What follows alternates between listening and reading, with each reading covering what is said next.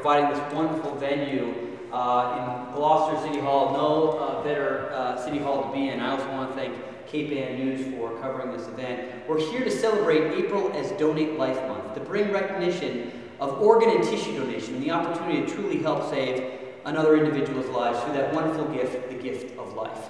I do want to bring attention to the myths and misconceptions regarding organ and tissue donations. Hospitals' only job is to help save other individuals' lives. Police, fire, EMTs, their jobs is to take an individual from a bad situation to the hospital as quickly as possible. They have no decision-making powers in the organ and tissue donation process. That only comes when, sadly, someone is identified as passing away and they contact the federally designated OPO, Organ Procurement Organization, and we see if that individual would be a suitable match. Again, organ donation is a very rare occurrence. People can register at any age. There is no age limit. You can also register online at donatelifenewengland.org. That's an opportunity for you to learn more about organ and tissue donation and to register yourself as an organ donor. I've had the great pleasure of knowing Julie for quite a while, and she's a wonderful advocate on organ and tissue donation, and her husband, Jim, is a glowing example of the wonderful gift. Thank you, Jim. I appreciate you sharing your story. I am very privileged to be here. 2013, on June 5th, I received a human heart, and I'm only here because somebody had the forethought to register as a donor. And when it really sank in what it meant, I cried real tears, realizing that someone was going to die. And I want to, every chance I get, I want to thank the donor family for having that intention. I would not be here if it wasn't for that. I was in end-stage heart failure, and I was on an artificial heart because I wouldn't have lived long enough just to wait. So that family actually saved my life. And I also want to thank, I had a lot of support. Brigham and Women was a wonderful hospital. They took great care of me. But the community, all the cards and the prayers, and I'm glad to have a chance this morning to thank the community. And also just, if it helps, if you've been thinking about making this decision or know somebody, it does save lives. And so I want to thank them again, thank all of you.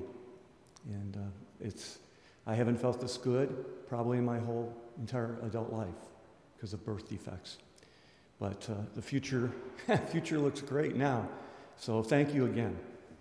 We're very fortunate. We actually, this community, about 5 years ago, we had two lives, Jackson and J.J. Nicastro, that brought awareness. If it wasn't for those two little boys, one is passed and one is still with us, we wouldn't have all this awareness. We did a wonderful thing. We passed a bill, and that's because of that bill, we have someone here. It's kind of nice when that we're doing something and we're saving lives, but it's kind of nice because this community saves lives every day. Because of 5 years of the bill with Greg Verga's father back then actually helped pass that bill with Senator Tarr, so I want to thank your father also. It's a special moment. So today, for the City of Gloucester, it's my honor. The Office of the Mayor proclamation.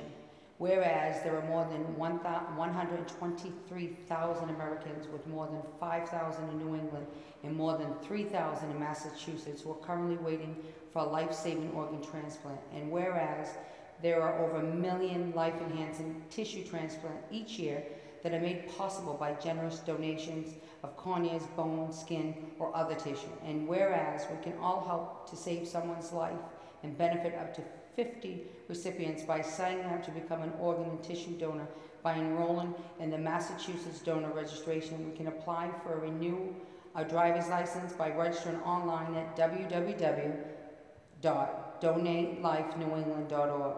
And whereas, as Massachusetts is the home to the pioneer efforts of many of the world's first organ transplant surgeons, it is fitting that Massachusetts continues its unique leadership role in joining the national goal of signing up 50% of our driving population to become donors, and is dedicated to making it fast and easy to sign up to save a life. through our registry of motor vehicles. And whereas this ordinance pays tribute to organ and tissue donors and their families whose decision to donate life enables others to receive life-saving organs and tissues or transplant.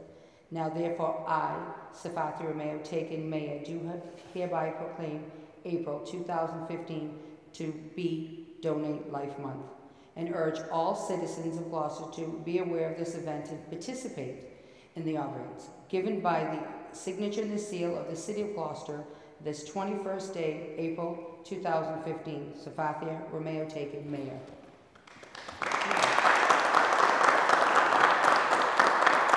These events really bring light and help educate individuals to think about organ and tissue donation, learn more about it, and when they do go every 4 years to renew their license, to check yes on organ and tissue donation. Awesome.